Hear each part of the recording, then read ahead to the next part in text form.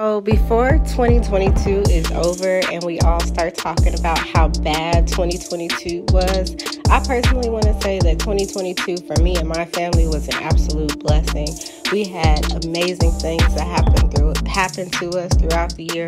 Was every day perfect? Absolutely no. But we had fun as a family. We learned a lot. We ate good food. We went places. We saw things. We did things. We had the opportunity to travel cross country.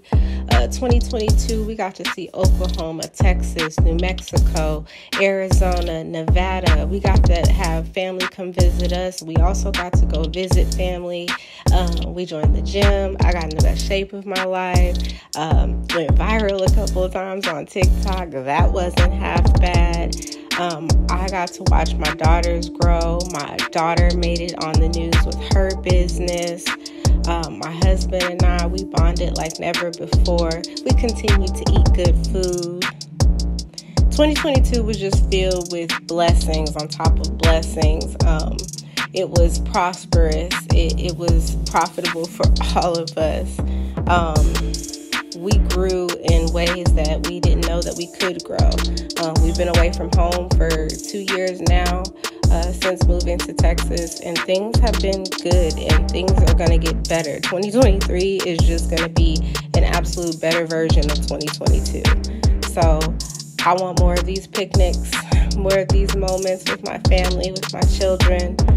I'm forever grateful for all the experiences that we had this year, and I'm looking forward to everything else that is to come.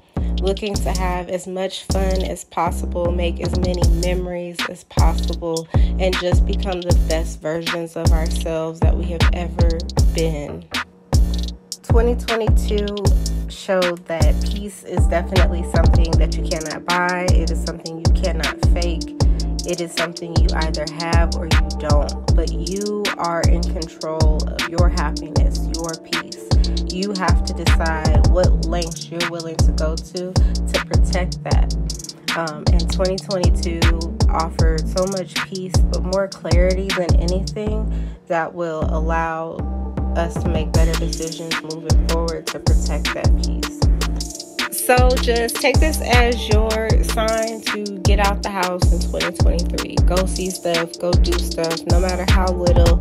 Just go make those memories. If the pandemic didn't teach us anything, time with family, loving those, becoming a better you, there are things that we just need to prioritize.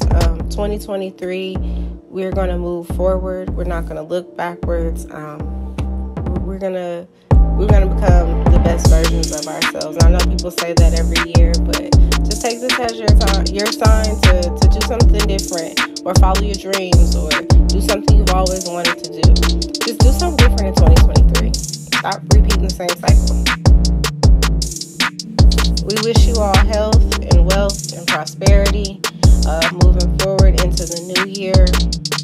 Love you all. Be good, be safe this New Year's Eve. Kiss your loved ones. Tell them that you love them. Say it out loud.